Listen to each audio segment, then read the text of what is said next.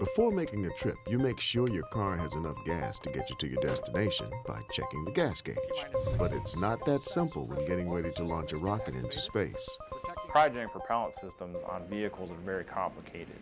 And you want to be able to understand the environment of the propellants and what's happening inside these tanks, especially for mission assurance for long duration coasts where the propellants might be sloshing or moving around in a low gravity environment.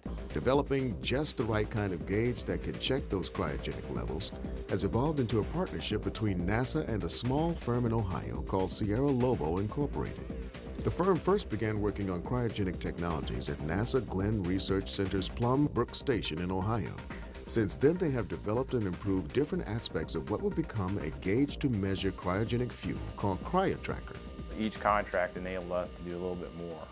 And we would work with the different centers to develop different pieces of the technology. So it could have been a feed-through, or it could have been the actual product, Cryo-Tracker probe itself. We may have done some vibration testing with one contract. We may have done some life testing in another contract. Working with the Innovative Partnerships Program, or IPP, at Stennis Space Center, Sierra Lobo had a dual-use technology transfer project.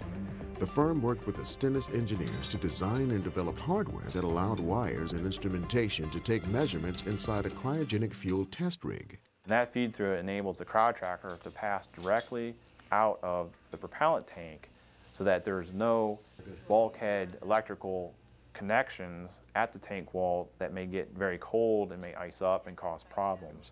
So that program was very helpful in terms of solving a problem that industry was having, and also providing some capability to NASA. The company successfully tested a Cryo-Tracker probe with Lockheed. Then, through a seed fund award from Kennedy Space Center's IPP, they dramatically improved the probe to get it ready for flight qualification. Technology partnerships provide an excellent opportunity and a forum for us to work together with very innovative companies like Sierra Lobo.